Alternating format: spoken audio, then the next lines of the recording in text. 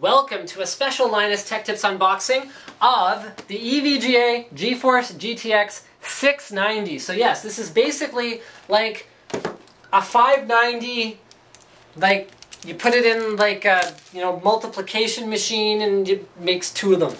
So it's pretty much two, did I say 590? Because what I meant to say was 680. I'm sorry. I actually haven't slept very much in the last few days, and I apologize if that comes through in this video, but hopefully there will be an update in the next little while as to why that is, and then you will all understand, I think. So this is basically like a 680 times 2.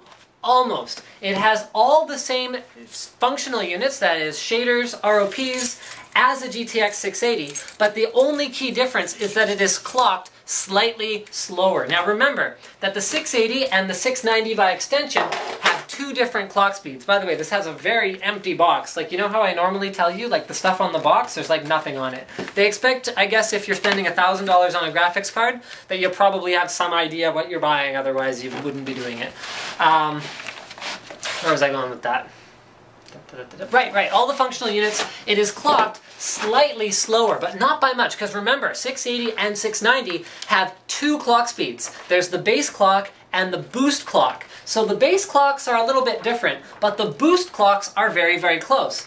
And these cards, whenever they're operating within their power envelope, arm yourself with EVGA, very, very cool. Hey, this is cool. I have one of these. It's actually, here, let's go see it. It's over there. That's what my GTX 590 came in. Sweet. See, got my NVIDIA ammo box. See, very cool. Anyway, sorry guys, just showing off. You know how it is. So as long as they're operating within the power envelope set out by the graphics card, it will operate at that boost clock, assuming no overheating as well. So in practical terms, they are very, very close. A 690 is very close in terms of performance to two 680s in SLI. Consumes less power, which is very, very cool, and is also quad SLI capable without so many PCI Express slots being taken up, because you can run 680s in quad SLI as well. In terms of included accessories, we have a Powered by EVGA sticker that's got a very cool carbon fiber kind of finish on it, as well as a driver installation disc. We've got a little warning about how the card is hot, and be careful please. EVGA signature, GTX 690 quick start guide. Okay, enthusiast built. Okay, very neat. Couple little stickers, user's guide, as well as a few accessories. So accessories, I'm not expecting too much. Okay, oh, for Pete's sakes, if you're running one of these cards, please do not use the DVI to VGA adapter. Get a real monitor. Okay, DVI to HDMI, that might come in handy. Next we have a dual 6-pin to 8-pin adapter, two of those, because this graphics card does require two 8-pin power adapters, and my goodness, it's heavy. Holy cow. Here, you don't have to come in too close just for the moment. I'm just going to unwrap it here so you guys will see actually something very cool. I'm going to leave this here for just a second, let you guys take kind of a close look at it. I don't want to touch it too much. Absolutely gorgeous. So we're going to do a quick size comparison against the GTX 680. So that's one thing you guys will notice. It is a bit longer than a regular GTX 680. But it also bears a striking resemblance to the last generation GTX 590, which is in similar fashion to GTX 580s, pretty much, but clocked a little bit slower. So you can see, okay, here we go. So you can see it's a fairly similar design. So NVIDIA has two vapor chambers here with aluminum fins that have plexi windows. Don't worry, these stickers come off. You will be able to see them very clearly. Aluminum fins on either side, cooling the two GPUs. One other thing that they've done is they've adjusted the back plate that's under the fan right there so that it doesn't have gaps in it anymore. This is in theory to reduce turbulence, so they just adjusted the back plate so it cools the components directly rather than requiring that airflow. They have also changed the shroud. See this plastic shroud? Bam, aluminum. As well as, I believe one of these components is magnesium and one of them is aluminum, but you're going to have to forgive me, I can't remember which is which. But the point is that this is almost an entirely metal card just because we can.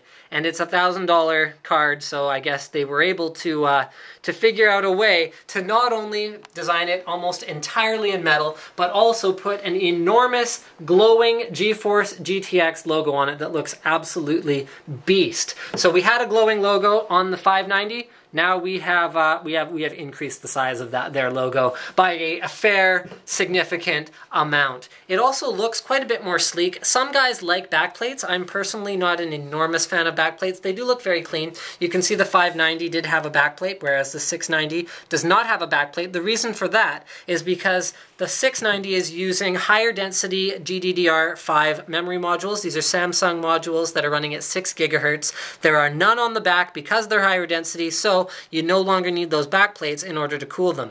One thing that's really cool about the 690 is that it is significantly overbuilt. So it actually uses a very similar overall layout as the 590 in terms of the PCB, in terms of the power delivery. So they've made some tweaks, but what's cool about that is the fact that these the dual graphics cores on this card do not require nearly as much power as the cores that were on the 590. So even though we've got all of this power delivery built into the card, we don't actually need it. So NVIDIA has effectively overbuilt the card in a significant way. So what that allows you is a little bit more room for overclocking, although NVIDIA doesn't want people overvolting these. I don't know if you guys remember, but there were some horror stories where the GTX, we had some GTX 590s die due to people overvolting the snot out of them, and the fact that they are pretty much a balls to the walls, take it to the limit design from the get-go. So that was a bit of a problem. I wouldn't expect that to happen with the 690 though, just because it is so overbuilt. Now, speaking of overbuilt, let's have a look at what all it's got here in terms of the build. So we've got 3 DVI ports, 2 DVI-I, 1 DVI-D. So this is not going to work with an analog adapter, although you shouldn't be using analog anyway.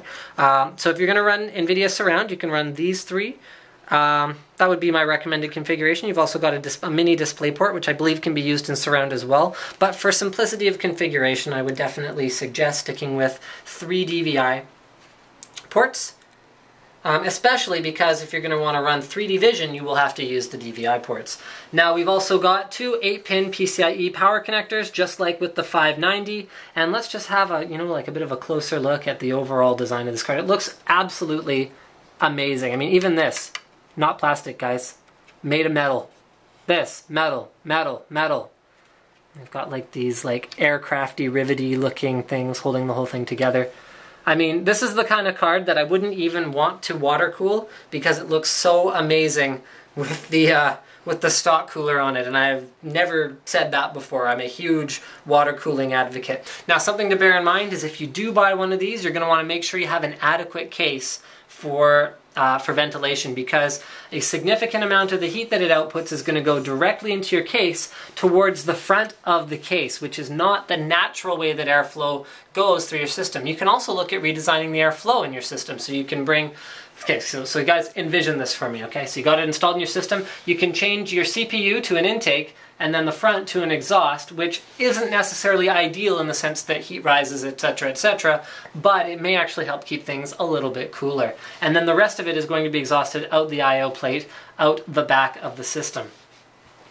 I'm not sure what else there is to say about it. So yeah, in terms of length, it is pretty much exactly the same as the GTX 590. It just looks way more slick. I mean, check this out. They even put a metal piece on the fan just because it looks amazing. Never seen that before, but there you go. And then it is a little bit longer, looks to be about an inch longer than the GTX 680. So true to NVIDIA's form, even with their dual GPU cards, they try to keep lengths reasonable without letting them stretch out to be, 11 inches long like the Radeon 6990 did. I think that pretty much covers it. In terms of performance, what can you expect? Well, single GPU performance is going to be about, 95 to 98% of one of these. And dual GPU performance will be about 95 to 98% of 2 of these.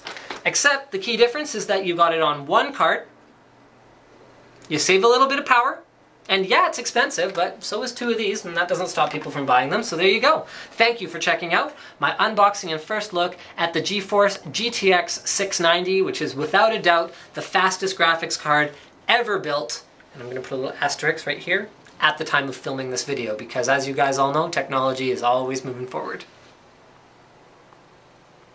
Yeah, I let you guys down hardcore. It has 4 gigs of RAM. See, I told you I was tired.